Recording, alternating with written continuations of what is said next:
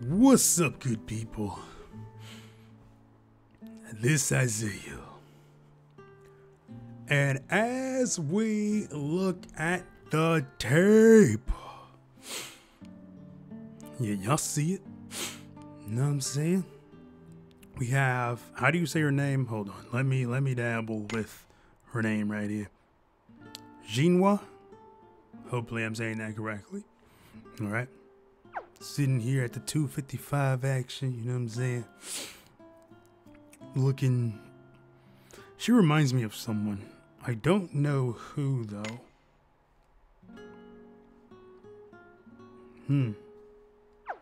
Yeah, I don't know who.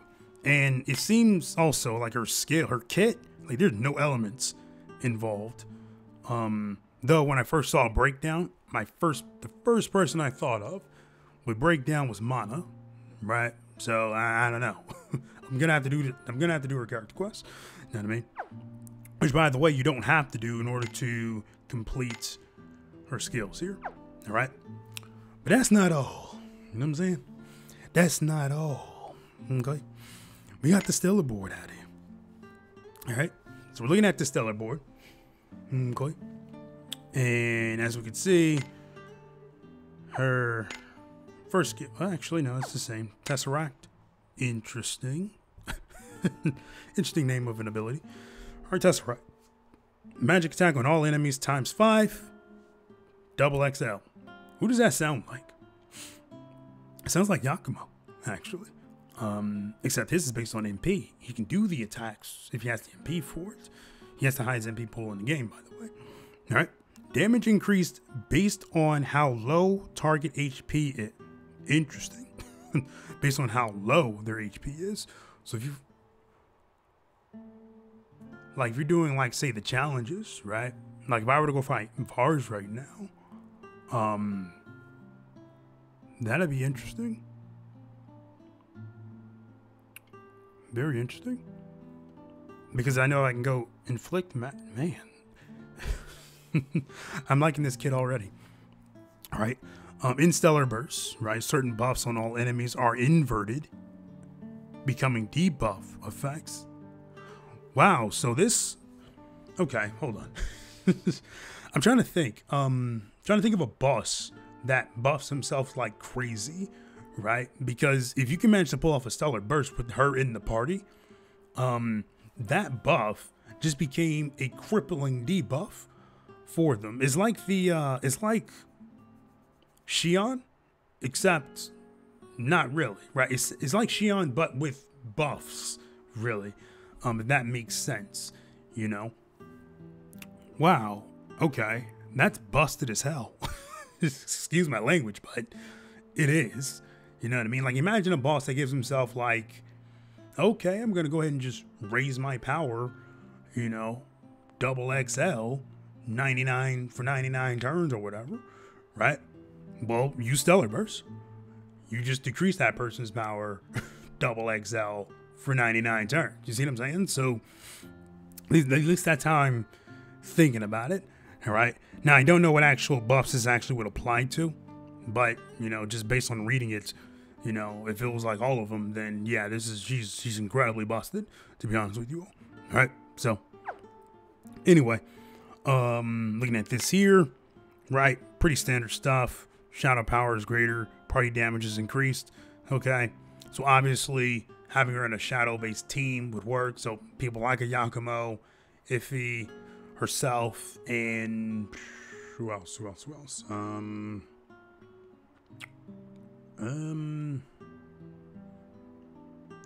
Venefica, maybe. Although Venefica deals with curses, but you know, you never know. All right, I'm just thinking about shadow users off the top of my head. And they all got the same look going on, kind of, you know, when you think about it. You know what I'm saying? Anyway, ability here, nothing special. 2k MS plus allies in front line. When user acts in battle, shadow power is stored up. Okay, that's fine.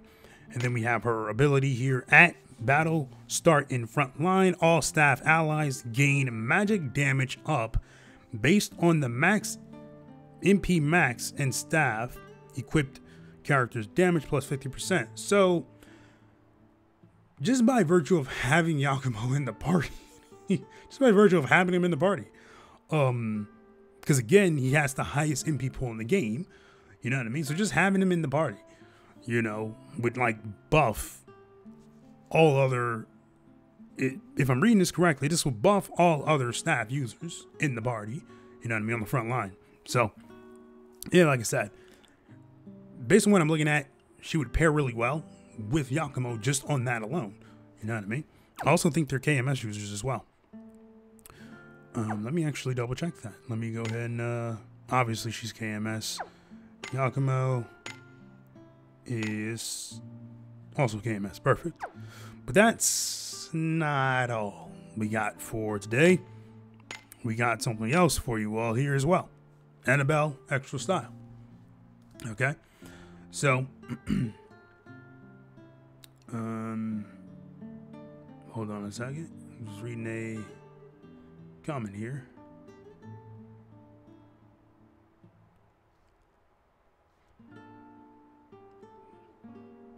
All right. Anyway, so Anabel.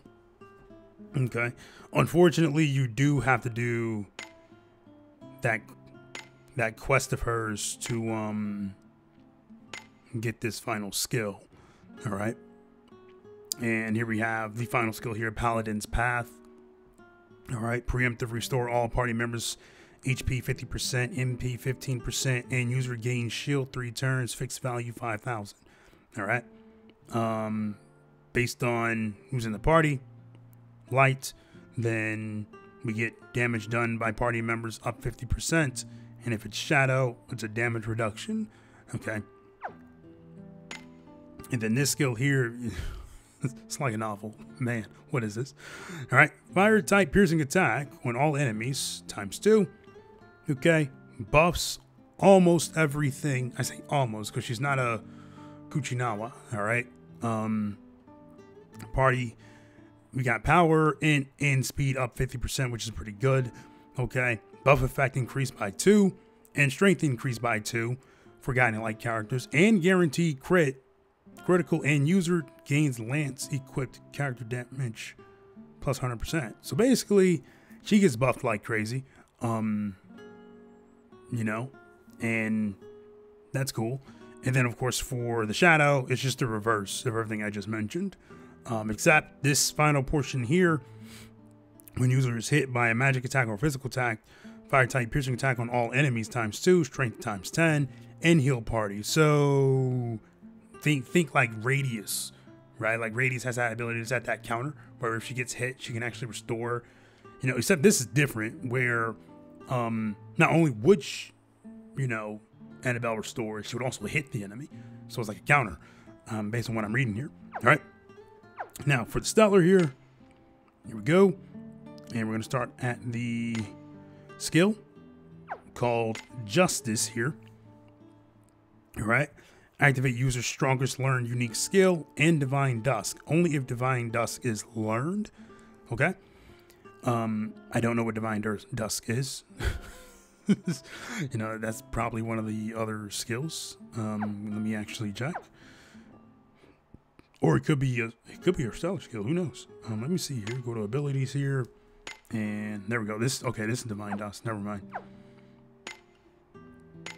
All right, and then of course in Stellar Burst, this here says to deal an additional fire type piercing attack on all enemies, XXL ×30. Man, we are really getting up there with the damage. ×30. Who was it that had the ×40? Was it Daisy? I forget who it was, but this is ridiculous. All right. And increase EX level to maximum. All right. Wow. Okay. So this is basically, if I'm reading this correctly, the EX level, that's that special move that extra style characters get. So increase that to maximum. It basically takes it from wherever it's currently at to the max here. But I don't know if that means it's going to fill up the bar. You know what I mean? I guess one way to find out would be to just run a damn test against no equipment. We'll do this here. We'll use Time for adventure. Light, shadow. That should work. And basically get into a fight here. against our enemy. Our punching bag. Okay. Die.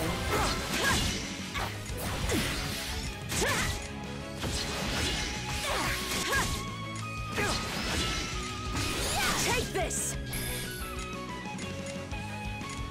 I'm just curious. Oh, I don't even have her seller skill here. That's fine. Enlightenment is the key to unwavering truth. Let's see.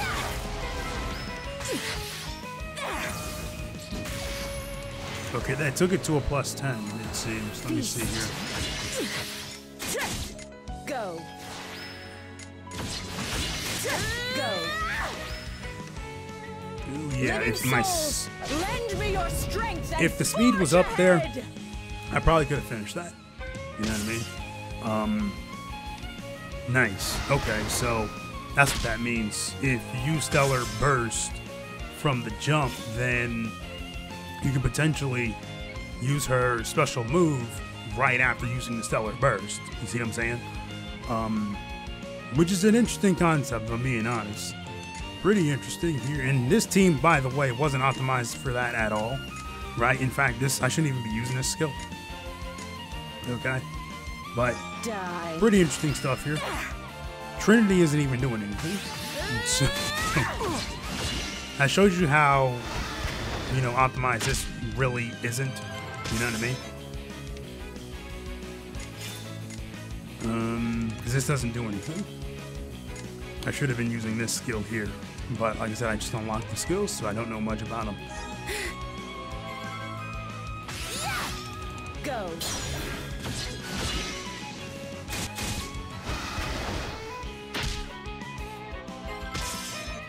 But yeah, had this been optimized, I could have used actually.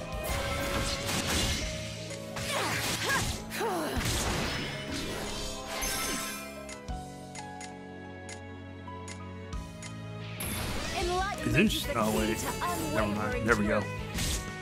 Go. You see that? Now it's like pretty much all the way full.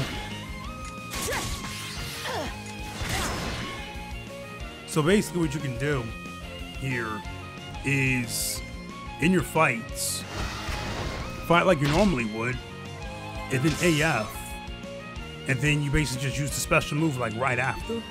You know what I mean? So let me get out of here real quick to kind of demonstrate what I'm talking about. And we'll use a different character. Yeah, Suzette should work. And we'll go for, we've been using Divine Dusk, which is fine. That does 2 hits. This does 4. We'll roll with that. And Suzette's here. 2. It should be fine. Basically what I'm looking for is to just fill up the special move gauge. Alright? Not really worried about tanking hits either, because that's another one of those skills that she brings to the table, as you can see. Right, her enhanced ability at the battle start in the front line, grant all party members a 100% damage barrier. 1 time, 3 turns. Barrier count increase for frontline palace users, right? Which would include Aldo, if I'm not mistaken. Let's see here. It actually doesn't include Aldo. That's interesting. I thought it would because, you know, you grind for his light in the palace. You know what I'm saying? That's cool, I guess. Whatever. So anyway, to showcase this here, I know she has 0. She has 0 equipment. I know. All right, we'll go ahead and go with Absorb Blood, or pretty much anything to fill.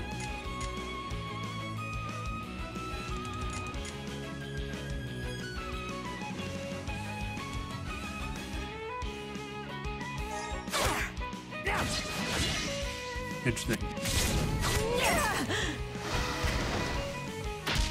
I just didn't know what that was. You know what I mean? So, anyway.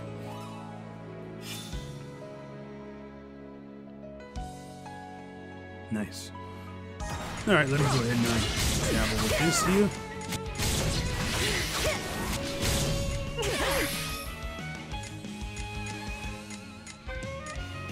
Let the stars guide us to tomorrow.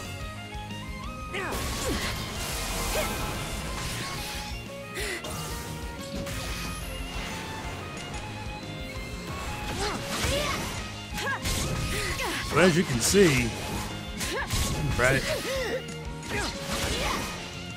Incinerate.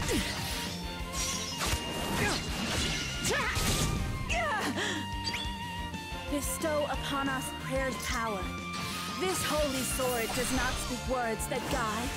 It lights our path ahead, gives wind to our stride. Now, we must fulfill the promise we have made. Charge forth with strong conviction and impenetrable faith.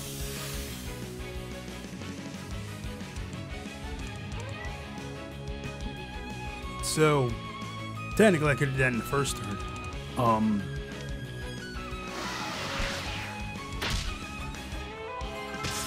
Again, this isn't meant to be a damage test video because Anabel has no equipment or Grobster, right? So something worth remembering here. But yeah, I just want to showcase that particular ability. You know what I mean? With her being able to, again, just go from pretty much no special move, maxed out bar special move, and if you can get that bar filled, you can use the special move. You know what I mean? You could possibly, probably could have did that all in the first turn, actually, if I just AF'd right in the beginning. You know, we can pay to have Aldo in the party. All right, so that's skill in a nutshell. Okay, but yeah, that's pretty much it for this one, though. I gotta go do the damn. Gotta go run the new story, man. Right? Again, 2 characters. I don't have a 255, unfortunately. The OG, who's getting a Stellar Awakening here. Okay, and right, I managed to get into 34 since I've been grinding them through TTW in like 2 days. All right, and then Helena will be the other. You know what I mean? So that's pretty much it for this one. You know what I'm saying? I'm gonna go ahead and use this particular, not this team comp. I'll stick with this one for now during the story or the episode, I should say. And I'm gonna have fun with it. All right, so that's pretty much it. Those are my thoughts on the character so far. Like I said, I didn't even get to experiment with her ability, her stellar skill, because it's not even in here. Here we go. And I'll just use this real quick. Nope, wrong ability.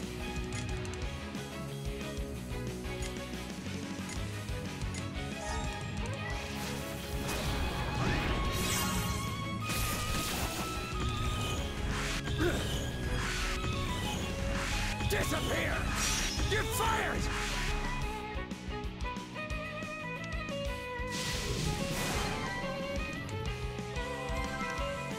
Yeah, the one thing, it's like the one thing I don't really like about Yakumo is that in AF, he would still use his